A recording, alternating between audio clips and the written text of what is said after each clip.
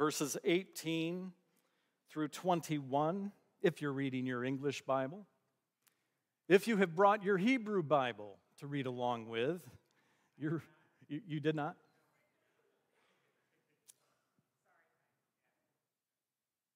You got your Master of Divinity at Cornerstone Theological Seminary. I expect you to bring your Hebrew Bible from here on out.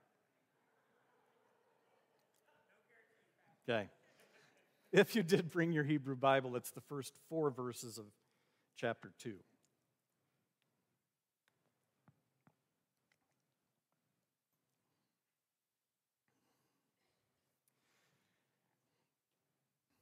A word of encouragement from the Lord this morning. He just wants us to catch a glimpse, to be reminded, brothers and sisters, of the reality of what we have just prayed. Man, there are times when it seems like anybody but God is in control.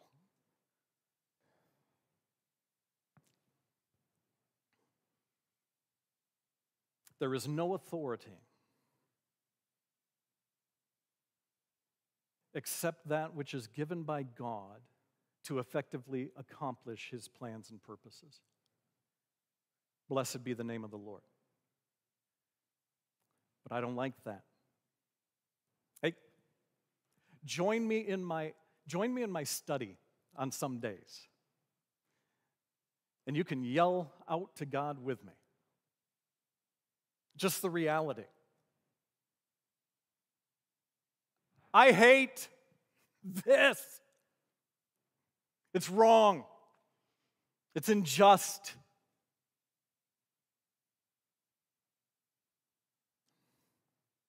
The people that you created as your image, they take that which you've created good and they bend it toward evil. They take that which was light and they craft darkness. They take that which was meant for pleasure and they make it painful.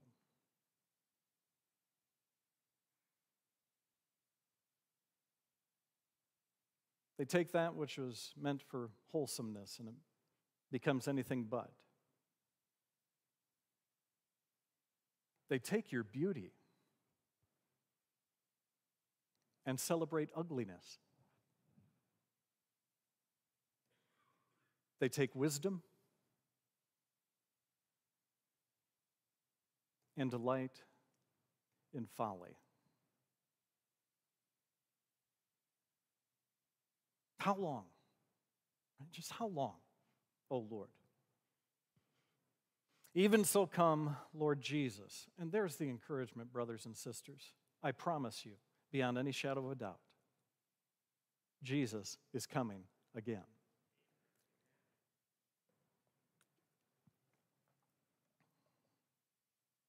Some days we're encouraged with great joy, with great confidence and strength for the battle. And many days it is a battle. Amen or no? It is a battle between good and evil, right and wrong, moral, immoral, light, darkness, death, life. And in many days it's not just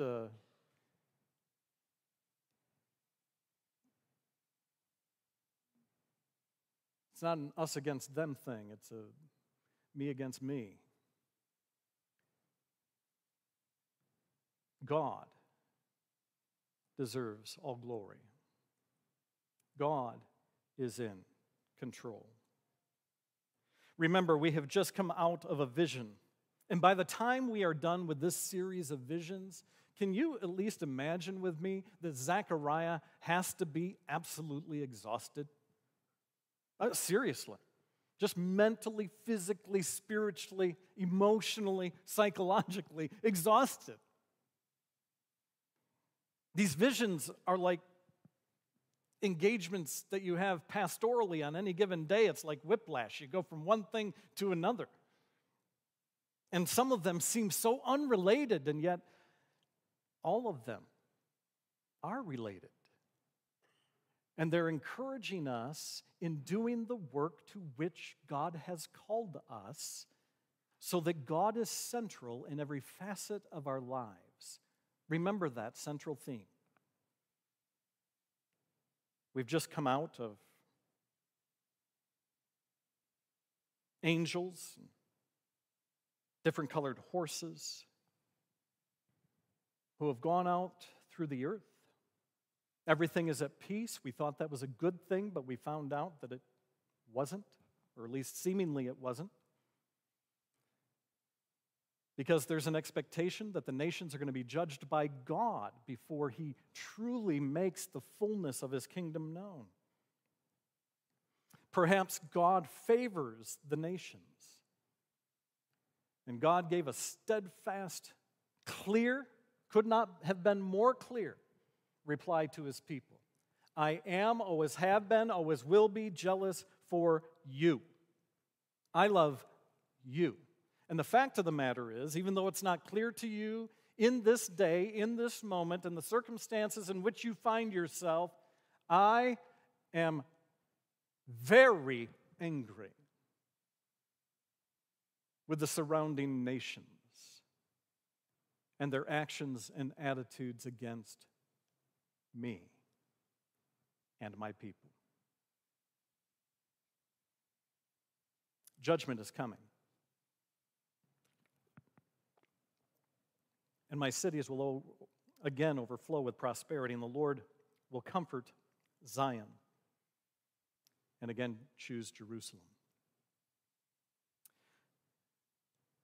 The horses ride off into the sunset, apparently.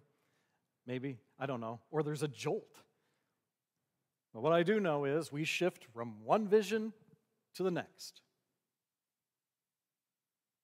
And I lifted my eyes after hearing the word of the Lord and gaining understanding. I lifted my eyes and saw, this is chapter 1, verse 18. I lifted my eyes and saw, and behold, 4 horns. And I said to the angel who talked with me,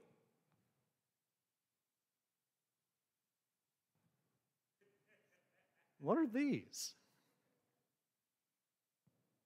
And he said to me, well, these are the horns that have scattered Judah, Israel, and Jerusalem. Then Yahweh showed me 4 craftsmen, 4 intent workers.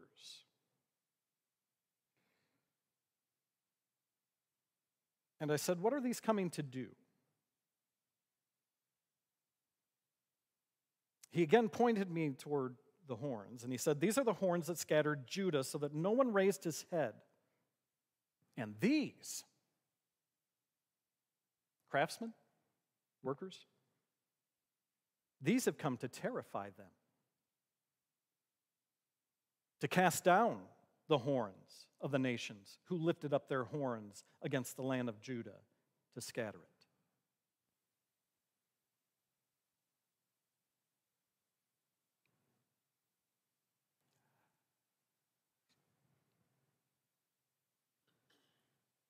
See, this is where the throng of Judah would gather together and say, our God is mighty. And you would hear,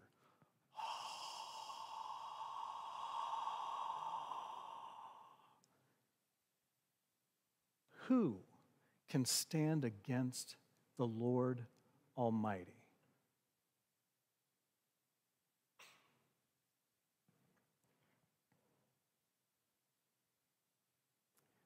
This is a brief message this morning. And all God's people say,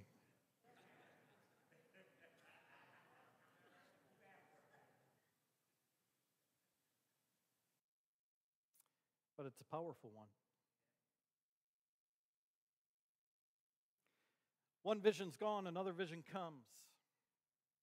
Behold, 4 horns. I don't know what kind of visions you have. This is not normal. 4 horns. Standing for what? Well, I wonder, right? These horns have great metaphoric weight in the Old Testament. Horns resemble power, right? But we're used to seeing them on animals, not just the horns. And I wonder what drew his attention. One, of course, all of a sudden you're seeing 4 horns. That would grab my attention. Would it yours? I wonder if they're moving, rooting about, thrusting, power. 4 horns, expansive, comprehensive.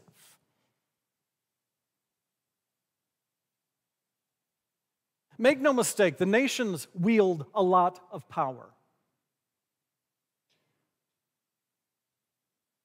The nations can do a lot of damage. All God's people say, yeah. Yeah. Seen it. Been there. Those of us who are a little bit older, we've seen a few more things than some who are a little bit younger. We understand a little bit more history than those who are younger. We see things in the culture today of nations, totalitarian power, that causes us great disturbance because we've seen things that the younger generations have never seen happen that seems unthinkable to them, but we have seen it act in cruelty to humans.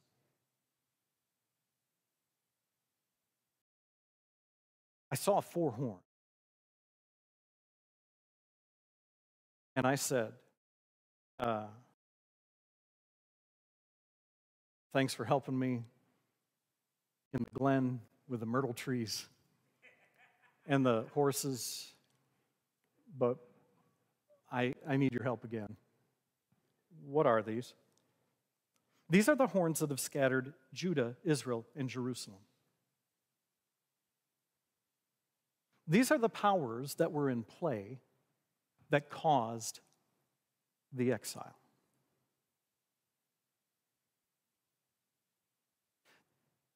There's not a great deal more that would have had to have been said to post-exile people.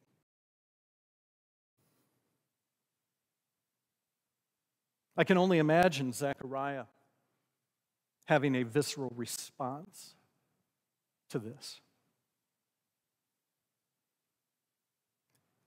These 4 horns represent the powers that were in play, that took God's people from everything they knew, that took God's people from everything that gave them comfort,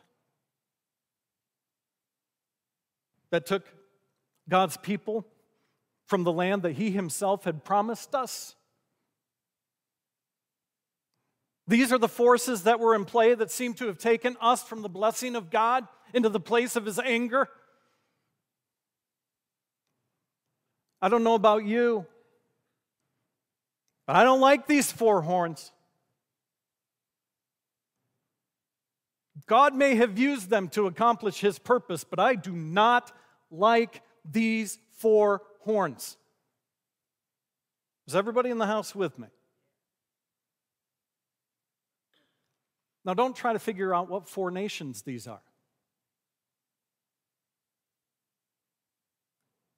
Outside of Assyria and Babylon, who else are you going to put in there?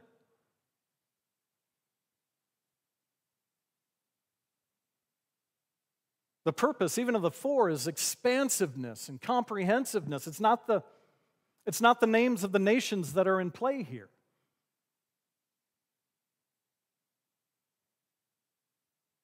There's part of that that becomes timeless in its application.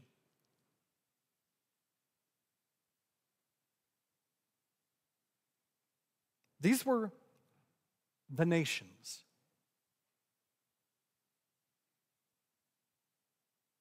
And all the evil that are represented by the nations. The nations that mock God. The nations in Psalm 2 that look up to God with fists raised and say, "We'll show you." The nations in Psalm 2 that have God laughing in derision.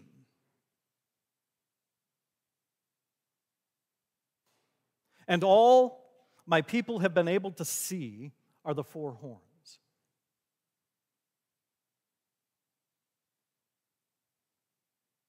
And on any given day, all you have thought has existed are the four horns. The nations, the powers that have placed you into captivity. These very powerful forces, these very powerful nations,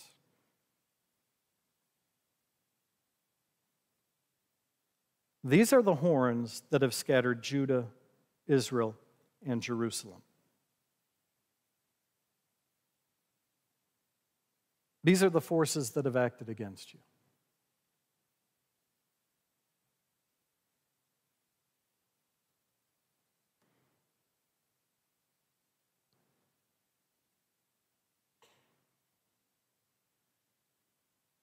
If his point would have been particular nations, there probably would have been animals attached to the horns and description of the animals. We've seen that in other visions, the Old Testament.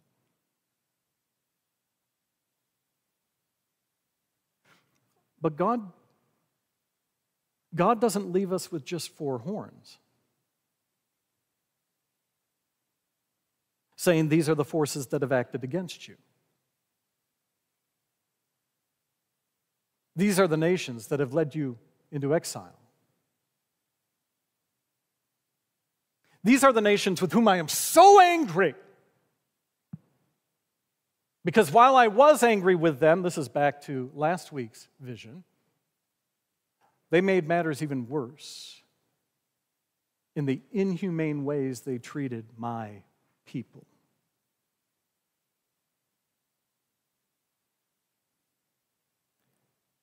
Zechariah, lift your eyes again. Lift your eyes again.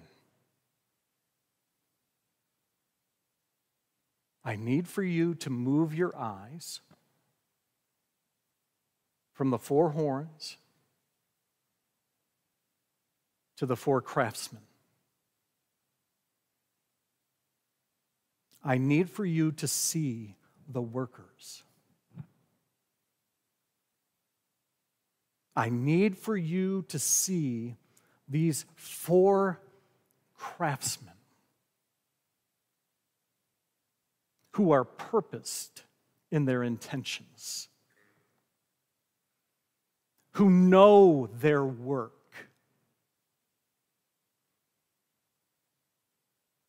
I'm not sure what vision comes to mind when you hear this.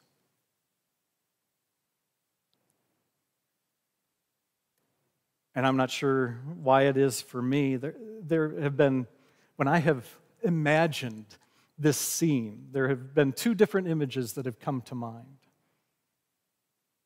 One has been the blacksmith shop at Colonial Williamsburg. And I see four craftsmen, kind of marred with ashen face, arms, but strong, right? Working with one another in the fire, pulling it out, beating this metal into the shape for which its intended use will finally come to fruition. Craftsmen doing something, producing something, working in a way that is good for you. I need for you to see these people. The other image for me has been a sculptor. Again, with great strength, chisel in hand, hammer, Watch as they craft. Watch as they make with beauty what my intention is. The Lord showed me, not the angel. The angel gives explanation. But I am not hearing a word simply from the angel. I am hearing a word from Yahweh, the Creator, Redeemer, God Himself. And Yahweh, the covenant-making, covenant-keeping God, showed me 4 craftsmen. I said, not, what are these? I didn't even ask, who are they? I would have.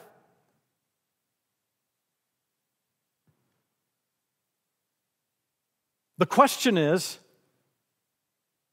what are these craftsmen about doing? What are these craftsmen accomplishing? What is the goal of the craftsmen? What are they coming to do?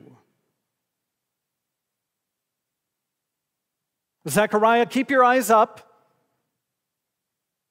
I want you to one more time look over at the horns, remembering these are the horns that scattered Judah so that no one raised his head. Now I want you to look one more time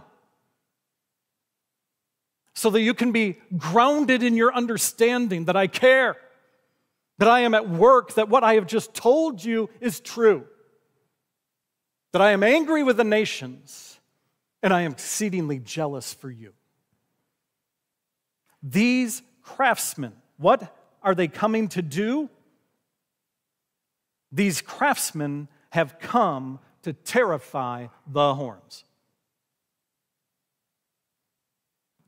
That's right.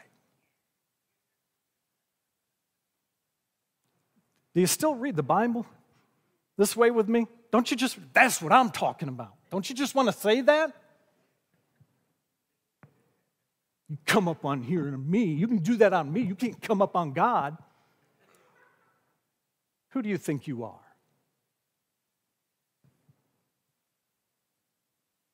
These are the horns that scattered Judah so that no one raised his head. Now turn your eyes and remember these craftsmen that the Lord is showing you have come to terrify them. They have come to cast down the horns of the nations. Do you hear it? They have come to cast down the power and authority of the nations. They have come to cast down what seems to be the comprehensive authority of the nations. They have come to show you that God is sovereign and the nations are not. They have come to cast down the horns of the nations who lifted up their horns against the land of Judah to scatter it. The very ones that have done harm to God's people. God has always been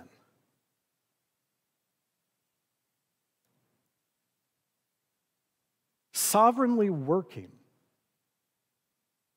in ways that we have not seen and in ways that we have not understood.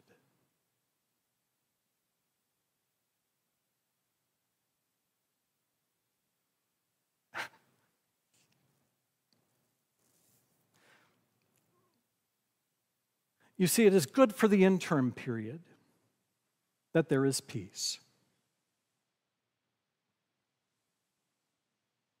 The craftsmen are at work.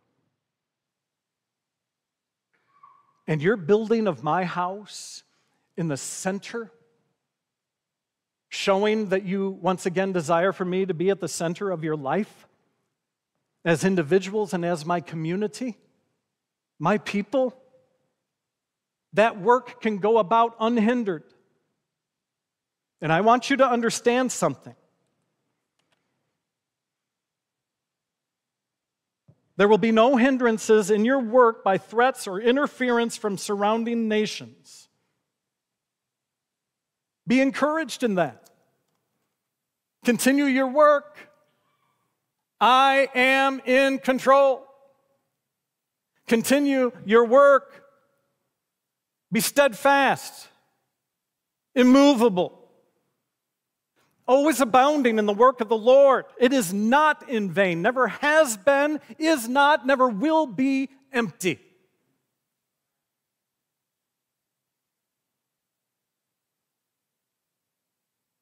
Look one more time.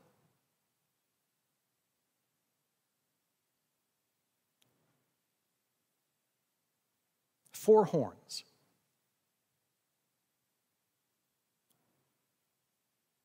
Four horns that have acted, the nations who have acted against God's character.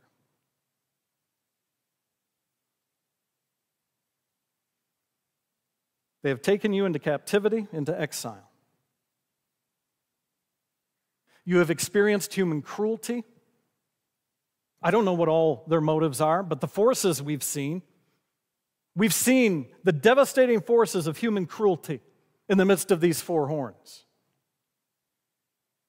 We have seen the devastating impact of the desire for military might in the midst of these four horns.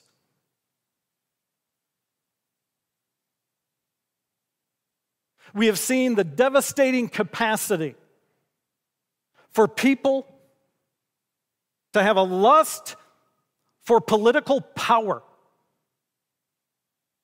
in order to oppress everyone else.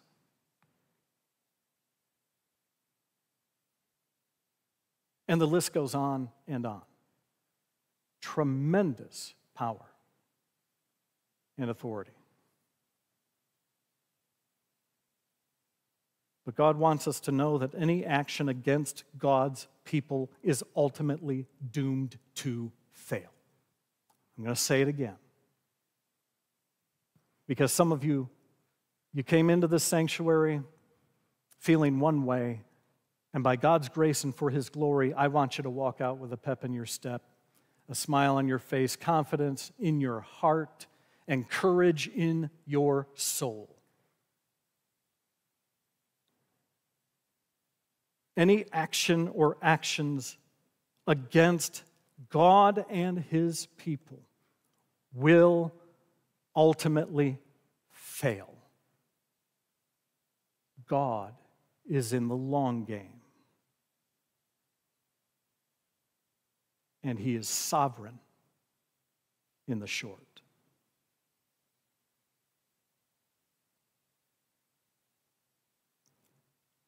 But this has been hard. Yes. Yes. And I'm standing with you as your pastor. This has been hard. I know.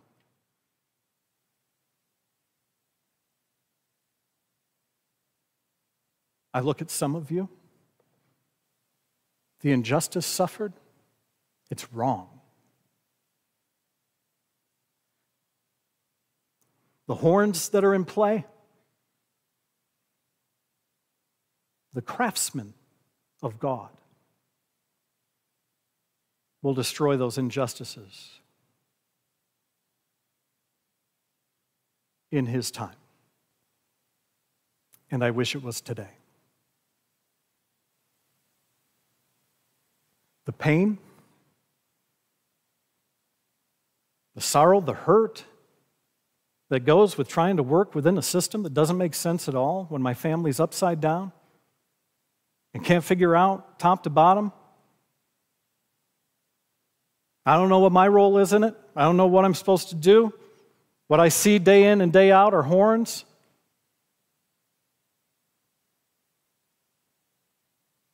The craftsmen are at work. And He will bring beauty and justice and freedom in His time for His glory. And I wish it was today.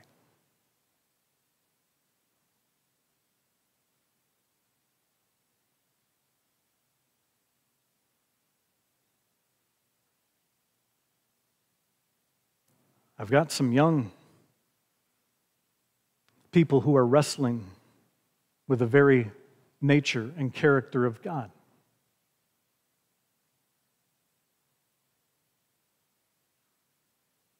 Who are only able to see the horns.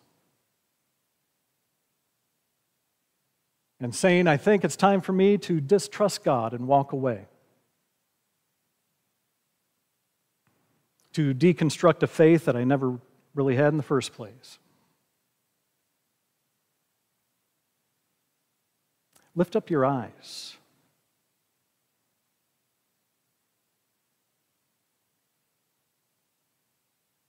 Turn your eyes from the horns. Look at the craftsman.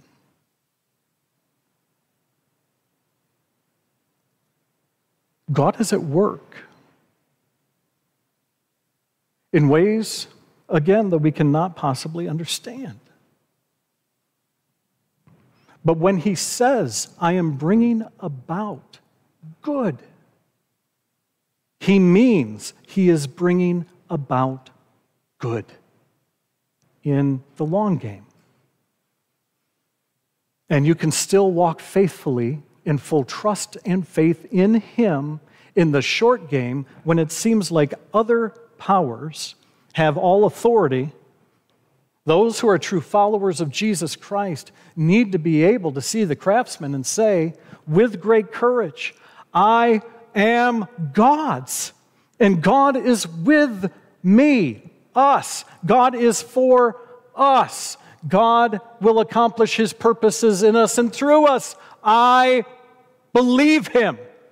I take him at his word. It is clear he is not oblivious to the four horns. He's the one who put them in our eyesight.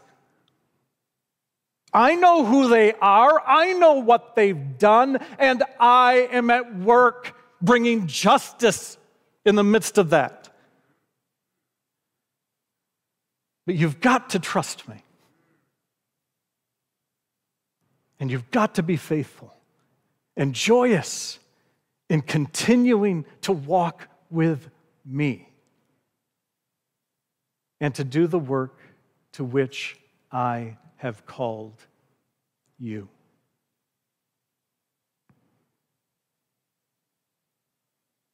Hey, what are these?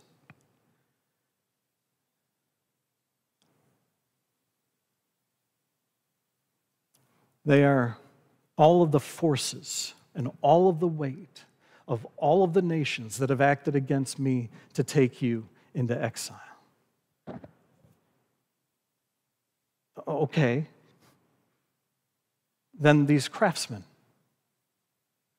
what are they about to do? They have always been working because the day is coming when they are going to scare the living daylights out of the ones who have acted against me and my people. I will call them to account. I will terrify them, and I will cast them down.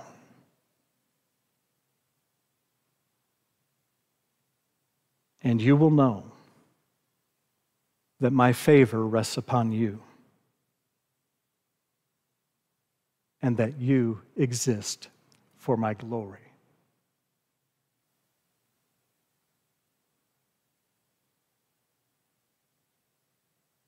This shows itself in the reality of the person and work of Jesus Christ, who defeated the powers and kingdom of darkness in his sinless life, his substitutionary atoning death, and his resurrection. We are witnesses to the resurrection power of the Lord Jesus Christ. The craftsmen have always been at work. The forces of evil have been defeated. This points eschatologically to the time when Jesus Christ returns and makes all things new, when you will finally fully be my people and I will finally fully be your God. The nations shall be judged in fullness. I will vindicate my name. You will know that all that I have said is true. I will vindicate the faith and the faithfulness of my people. You will know that you were right to trust in me all along, even when it seemed that others had more authority than me. I will bring about the completion of your redemption. And I'll bring about the consummation of all things. I will make all things beautiful, wise, right, just. Look at the craftsman. And don't be debilitated by the horns. God is on his throne. You can trust him. Blessed be the name of our Lord. Father in heaven, thank you. Thank you for the encouragement of the reality of your knowing, the reality of your sovereignty, the reality of your working for the glory of your name and for the blessing of your children. Thank you for this brief yet powerful vision. We surrender to your glorious reign with great joy. Having been encouraged, bless your people with confidence as they seek to serve you faithfully, joyously, in a world that is increasingly acting against you. And grant hope in the midst of their work, in the midst of our collective work of making disciples that please you.